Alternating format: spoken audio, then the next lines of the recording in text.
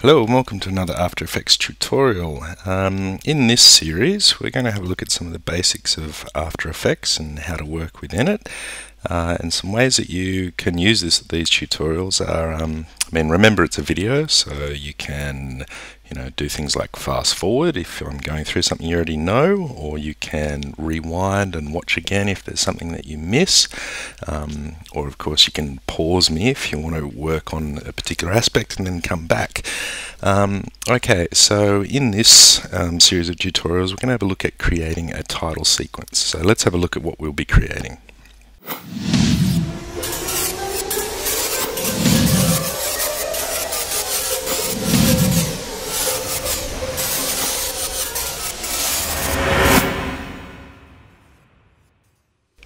Yes, media rocks.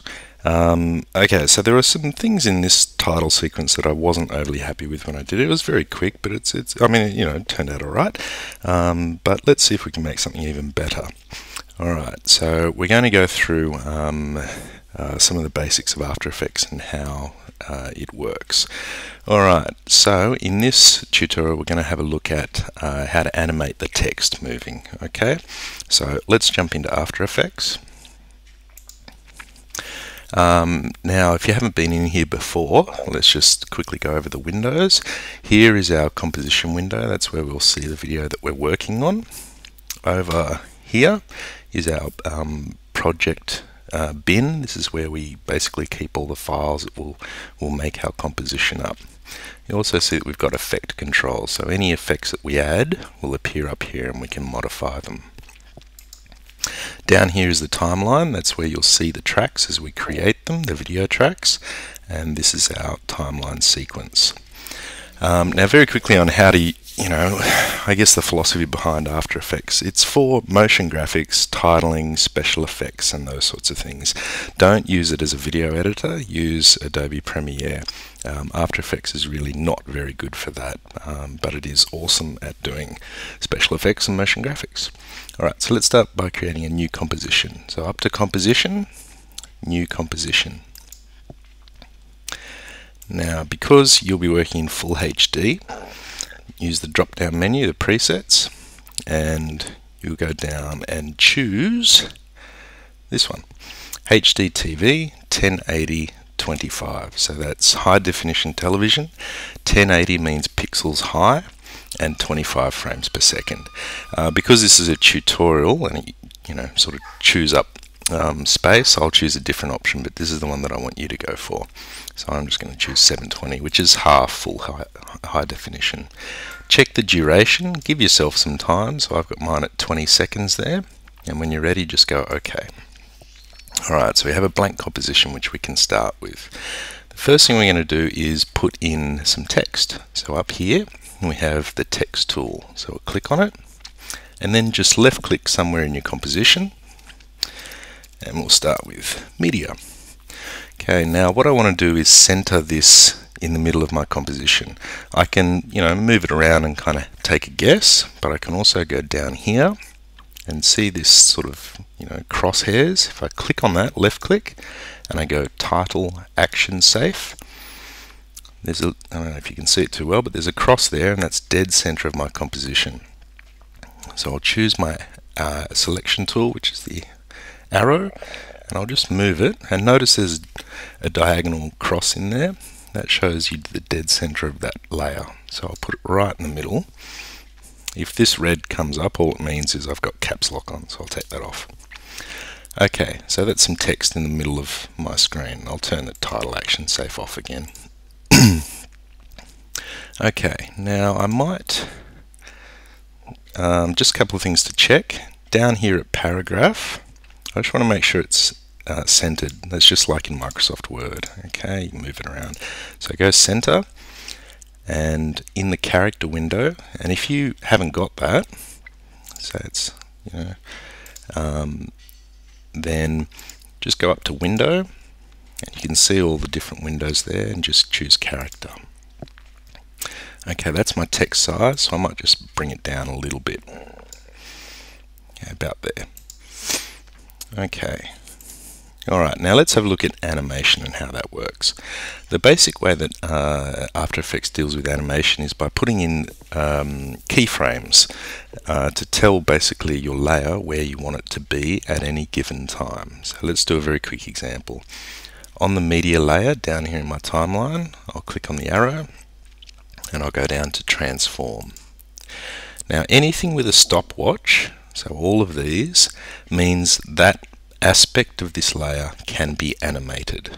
Okay, so very quick example, I'll click on position, then I'll go along a bit my timeline and I'll just move my layer somewhere else. Okay, if I go back to the start, you can see that it moves along. So I mean, that's how basic, animating aspects can be. That's just the position. You can choose scale, so again, and you can see the keyframe there that it's created as soon as I click on the stopwatch. Go on 2 seconds and I'll scale it up really big. Okay, go back to the beginning, play it. Okay, so there we go. Now as well you can add animation, so let's go rotation. And I'll go along and I'll just rotate it. Okay, and let's see what we've got.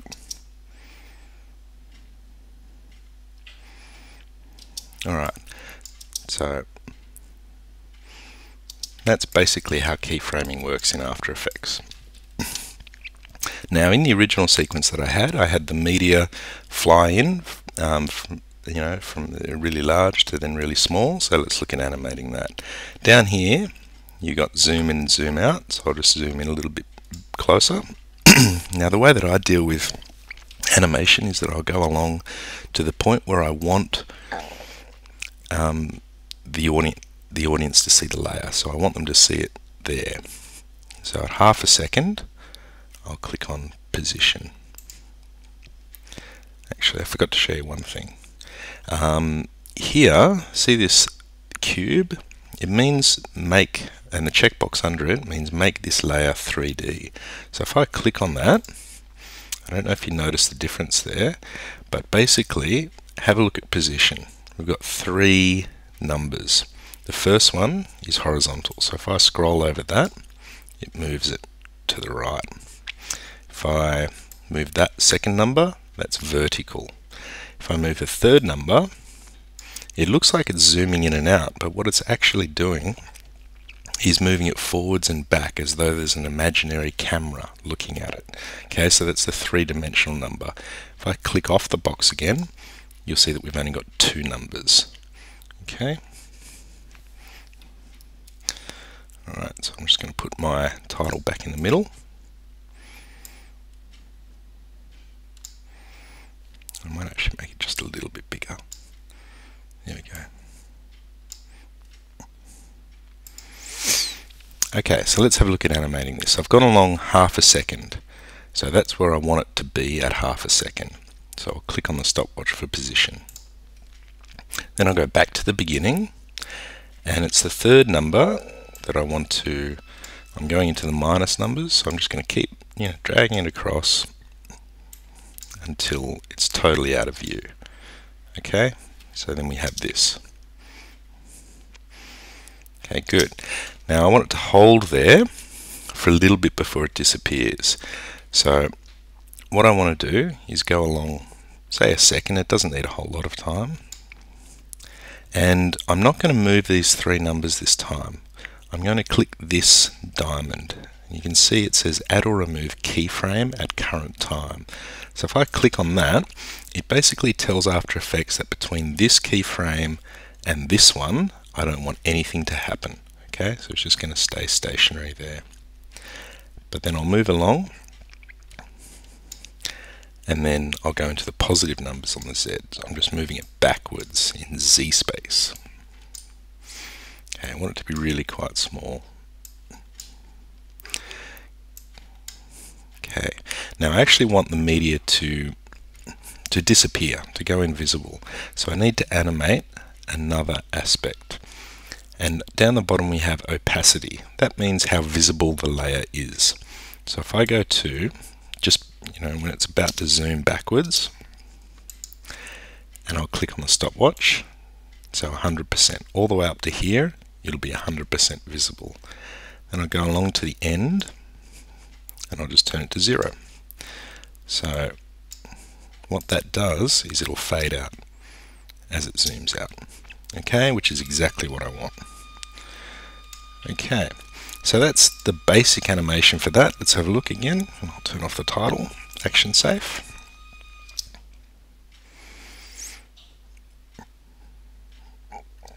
Okay. So pretty good. I think this zooming in could be a bit quicker though. So I'll just go down again to transform. To change the speed of things, all I need to do is move around my keyframes. So I want this part to go quicker. So I'll grab the second keyframe and just move it closer in. Let's have a look at that.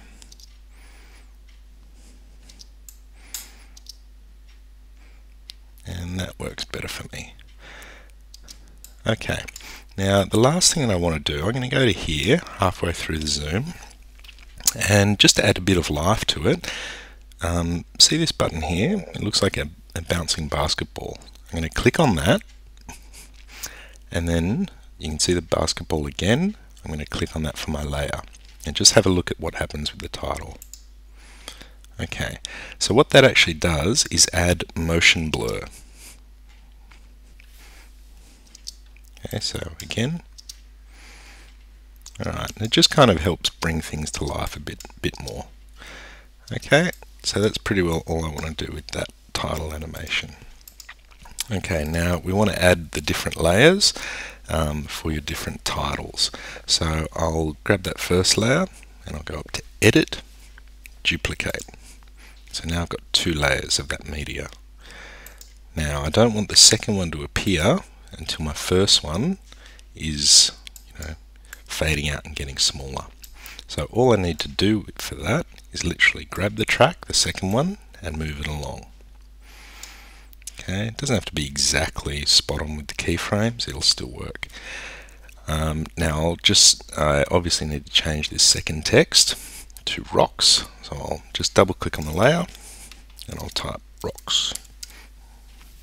Okay, so now let's have a look at what we've got.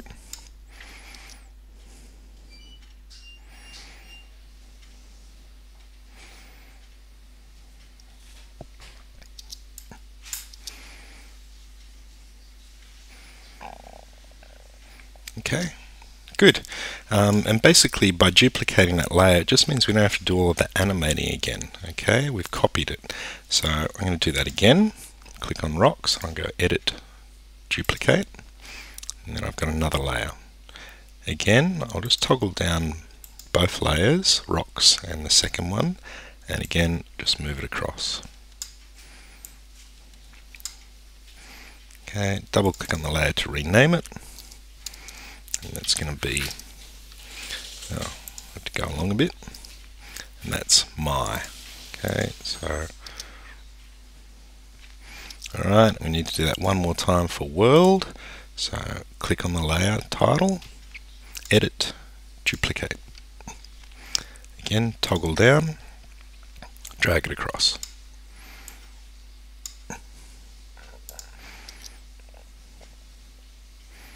Okay, and we just need to change that last title to world.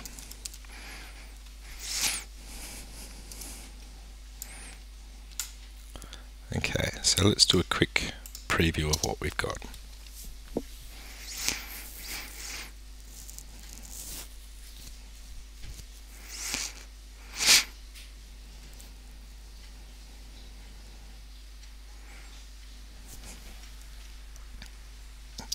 Okay, playback in full speed.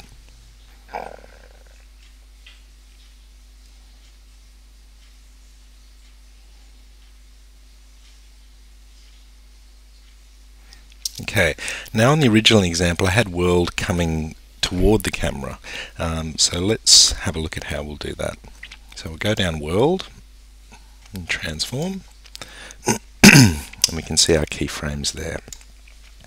Now this first keyframe I know is really close to the camera. So I'm literally going to left click and Control C for copy, and I'll take it to I'll click on that one and delete it, and I'll just go paste, Control V. Okay, so you can see all I've done is I've moved it from there to there. I'll just delete that last one.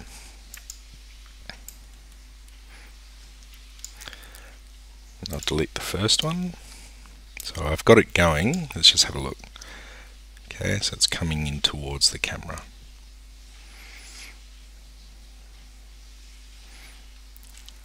And past it. So basically just reversing the keyframes. But here, that first keyframe, I might just move the position further back so it's coming in.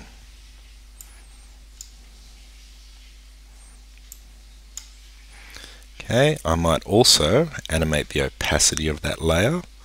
Okay, so let's click on, it's at 100% there, so I'll just click on the empty keyframe and move back and just turn it down to 0. So let's see if that works.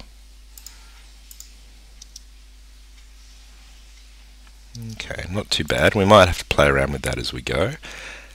Now I also had it sort of turning on an angle, so let's do that. Okay, so here it'll be the Z rotation, okay, that we want to animate this layer. So I'll click on the stopwatch, which means, you know, leave it like that, and then I'll go along to somewhere where I can still see it. So let's just go there, and I'll just rotate it. So just left and dragging. Okay, now we want it to be on that angle at the very end, so all I need to do is drag that keyframe along. So let's have a look at that.